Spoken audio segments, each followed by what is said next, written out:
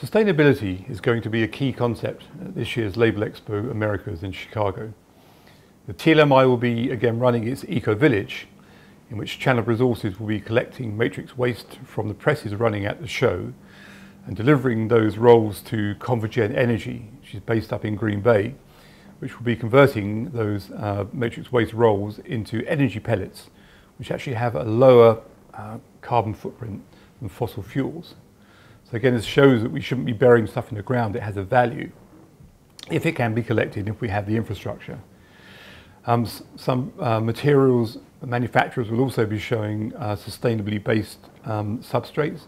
So for example, 3M shows a FDA approved material which is for really sort of food and beverage, which washes off with a high pressure hose, high pressure water hose at the recycling centre. Avery Dennison will be showing for the first time its first linerless system.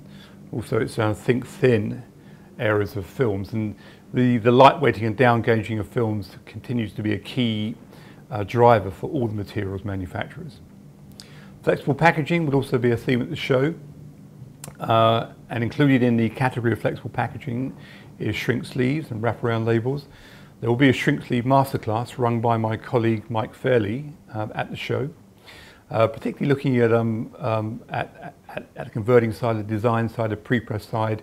Very important fault finding, how to identify faults in the process and how to produce perfect shrink sleeve labels.